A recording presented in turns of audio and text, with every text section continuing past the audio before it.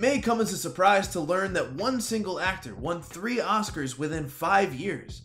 In the late 1930s and early 1940s, Walter Brennan won 3 Academy Awards for Best Supporting Actor, a kind of rapid-fire success that would make even Meryl Streep envious. However, in a time where only a few notable actors had won more than 1 Oscar, Brennan's success raised suspicion. Surely there was some level of chicanery behind the scenes to give a glorified character actor like Brennan this level of luster. Walter Brennan was one of the first great character actors of Hollywood, having a career spanning over 40 years. This was thanks in large part to his ability to play crotchety old men who served as the comic relief.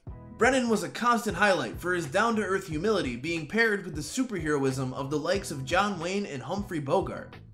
Part of his success as an actor was that Brennan always looked older than he really was, and that opened up the range in which he could play different ages sooner than most actors. This would wind up being important for his legendary Oscar run. The Best Supporting Actor category was introduced in 1937, and Walter Brennan became the first ever winner for his performance in Come and Get It. He'd go on to win again for his role in Kentucky in 1938 and The Westerner in 1940. Brennan was excellent in all 3 roles, playing layered, complex characters with a level of charisma that always felt infectious. But the question still remained, did he really deserve all 3 of these awards? It's fair to doubt the status of an Oscar winner in a case like this. While many respected Walter Brennan's acting ability, it was often speculated that the reason he won so many Oscars so quickly was because, at the time, extras were allowed to vote. According to CinemaSite, his last 2 wins were, quote, said to be due to the high level of support he received from the Extras Union, whose members were allowed to vote in the Academy Awards from 1936 to 1940.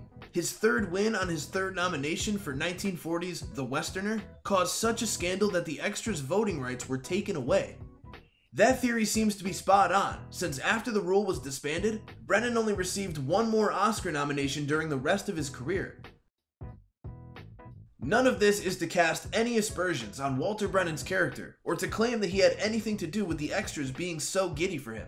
By all accounts, Brennan was simply an actor who gained a lot of respect when he was an extra, and his fellow extra members saw it fit to pay it forward.